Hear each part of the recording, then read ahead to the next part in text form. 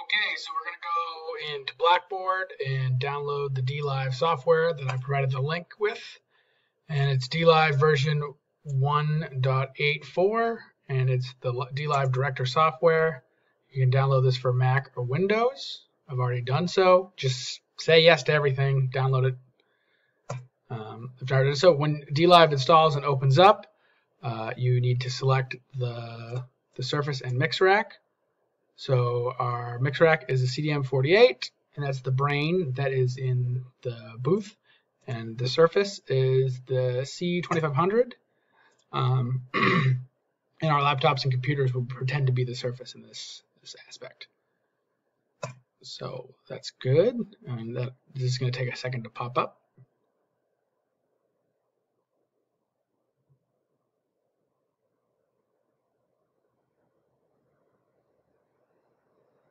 Great, here we go.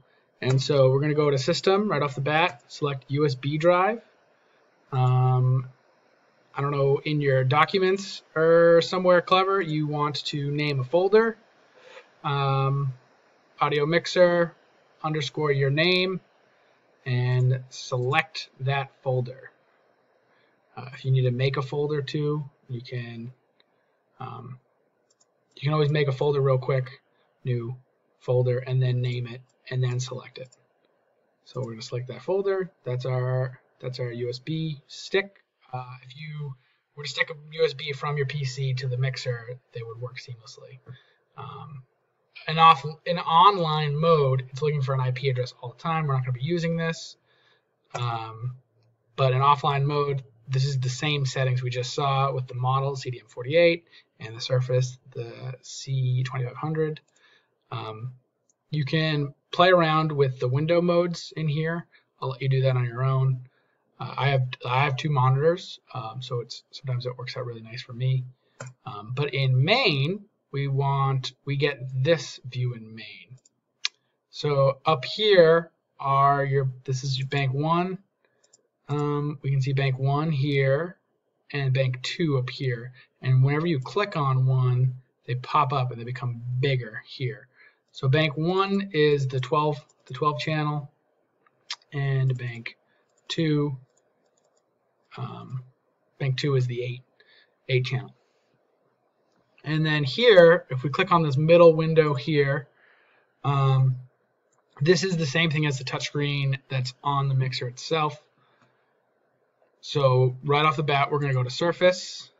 Right off the bat, we're going to go to Utility, and we are going to load front of house. This will take a minute. Recall that show. Yes, we want to recall it. So this is a default show that everyone has. And this will get you squared away and at the same point that everyone else is.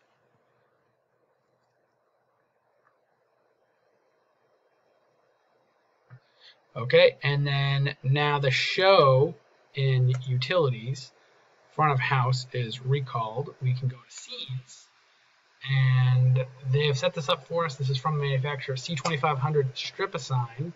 We will recall that as well. Hit go. So now we've loaded the show into the board, and now we're calling it different scenes, if you get that. So that this generates a great setting where all these faders are already done up for you. So it's a 1-to-1,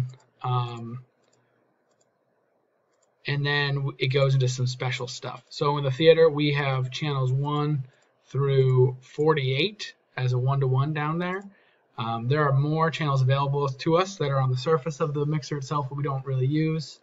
And they automatically generated some FX sends, microphone talkback, and things. On the other side, in layer, so this is bank 2. This is DCAs, which we use to program different scenes for the musical. And then you have groups, just groups, large volume of large volume, like a great way to control a bunch of volumes at once. Sorry. Same thing with aux, so now you're actually going on stage, or going to be a conductor, stage manager, one location, there's a speaker attached to this. And then they give you stereo auxes too. So there's a lot of flexibility in here right off the bat. But what I'd like you to do is go back in to your bank 1 here, and then we'll go to layer A.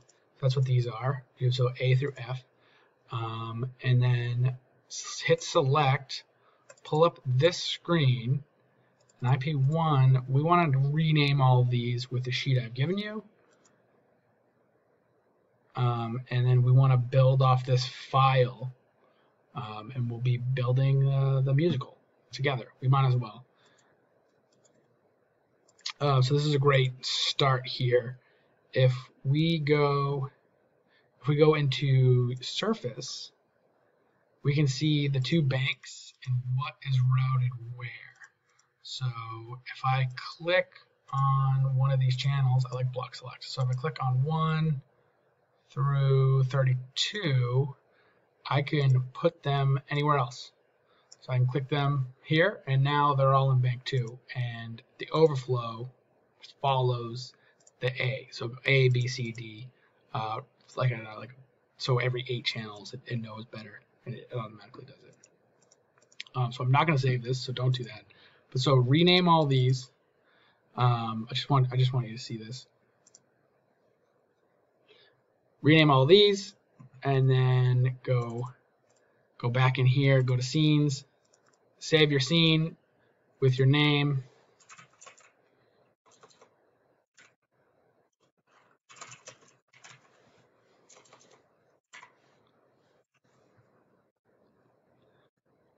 So once you've saved that, and then go into utility, store your show.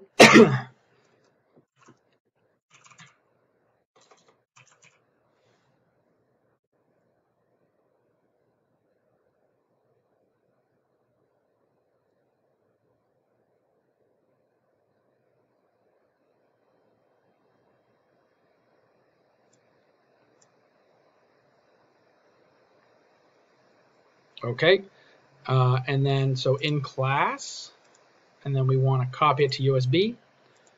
So that in-class show we just made is now on the USB. You can go back into where that's located. So for me, oops, that's in documents. That's in documents here. And then in Allen and Heath, this is their default setup. They create this once you connect it. In shows, I actually have in class 1 and in class 2. And you'll send me the file that you store. So that should get you off to the races.